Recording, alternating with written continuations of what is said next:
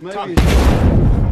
Jack was confused by the blast. He wanted to go up to save his teammate, but he only took one step. The sound that came from under his feet made his heart thump. It was another landmine. Jack instantly froze in place. He shouted to his teammate to calm down, but his teammate kept shouting that his legs hurt. Jack rushed to comfort him. "Bro, the leg is in the tree. It won't hurt in a while." While the severe pain had not yet reached his brain, his teammate trembled and took out the painkillers from his body's pocket, injecting them into the remaining thighs. However, these were not enough. It wouldn't take long for him to go into severe shock due to blood loss. Jack must go over to stop the bleeding as soon as possible. He tested the thing on the bottom of his foot, praying that the bomb would not explode because it was in disrepair. Seeing that Jack was going to risk his life to save himself, his teammate immediately drew his pistol and shot himself. He didn't want Jack to lose his legs as himself. Jack stood in the desert for another 2 hours, under the 45-degree heat.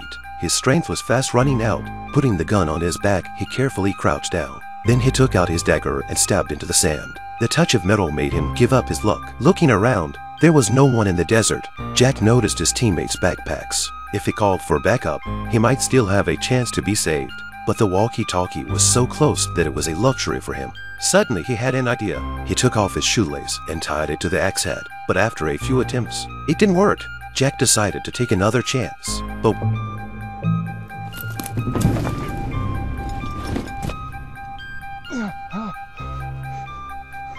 when he got the walkie-talkie, the headquarters told him that the situation on the front line was critical, and there were often sandstorms in the desert.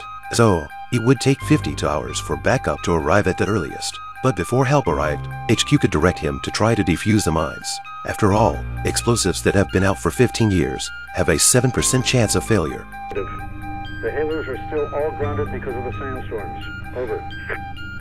Jack didn't think he was going to make it. Jack's been stuck in the desert for 8 hours now, and his food and water supplies are running out. He could only drink his own urine to relieve his dehydration. To add insult to injury, a sandstorm swept in from the distance. Jack rushed to put everything on his back to add weight to prevent being blown away. The sniper rifle in his hand became a useless stick, now only used to support his body. Luckily, the sandstorm came and went quickly. Jack unwrapped his veil and gasped for air. He looked down and realized that his teammates had been blown to their feet. There were still 2 batteries in his pocket, which should be enough for 2 days. But when Jack looked around for his walkie-talkie, he realized that he had already been blown into the distance. Jack laughed out loud in despair. There were still 43 hours until the rescue team arrived. The last drop of water was left in the canteen, and there was no more urine left for himself because the tricky thing was, Jack started talking to himself. It was his last moment. He pulled out a pistol and put it to his head. Just as he was about to pull the trigger, a man appeared out of the dunes in the distance. Tom heard his screams for help and walked over to him at a strange pace. He asked Jack, "Why don't you just stand there and go home?" Jack gestured and said that he had stepped on a landmine and that it would explode if he moved. Tom began to walk around in front of him as if to laugh at him. Jack pleaded with Tom to help him get the walkie-talkie, but he asked him, "Why don't you walk over and get it yourself? You have to keep walking." And then he left without looking back. Jack was speechless. There was something wrong with this guy. He had no choice but to force himself to pee and struggled to drink it. A girl carrying a pot of water ran towards him, who turned out to be Tom's daughter.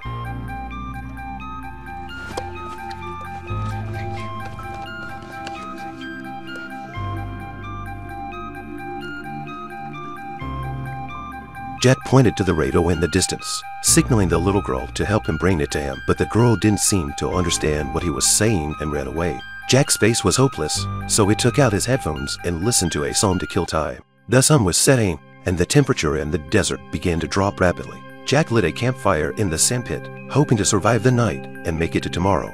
But the worst thing about spending the night in the desert isn't the cold, it's the predators. Edward Chuck began to make tentative advances. Behind him, in the darkness, the green light of countless saints flickered. Jack knew that these guys were scary, and now that he was on his knees and pouting his asshole, he was undoubtedly tempting the other team to attack him. In a single turn, the bodies of his teammates were dragged away by them. Jack rushed to his rifle and threw the only grenade he had. Soon it was dawn. Jack hadn't slept a wink and was in a terrible state of mind. Then Tom showed up again and asked Jack, "Why don't you take a step forward, just in case you don't die?" Seeing that Jack was turning his head away from him, Tom went over and took the radio.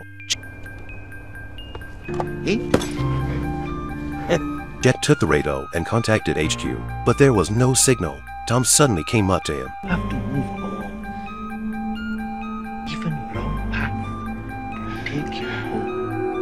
Jack saw his teammates in a trance. After Tom left, Jack spent another 12 hours in the desert. He began to hallucinate and even saw his dead teammates crawling out of the sand, urging him to survive. Soon after nightfall, the wolves came back. They were divided into groups, half of them pouncing on his legs, half on his hands, and Jack finally finished them off with a knife. Early the next morning, the walkie-talkie finally picked up a signal. The convoy was on its way to the rescue and was blocked by the enemy. The rescue would be delayed for 17 hours. Hearing this, Jack was physically and mentally exhausted, and in utter despair, he saw his girlfriend right next to him. Luckily, before he fell to the ground, Tom was able to hold him up. Only then did Jack see that Tom's right leg was fake. Before he left, Tom gave Jack a bottle of medicine and told him to be brave and take this step.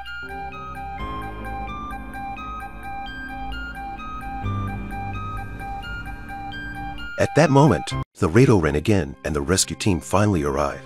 But the desert was too big for them to find him. Jack could only watch as the convoy drove off into the distance. At this point, the flare is not far away, but he just cannot get it. Thinking back to his life and Tom's words, Jack closed his eyes and finally took this step. The mine didn't explode. Jack sat down on the ground. He peeled back the sand and saw that it was just a rusty canning jar. Jack then shot the flare and got rescued. Okay, this video is over. Follow me. The next video will be more exciting.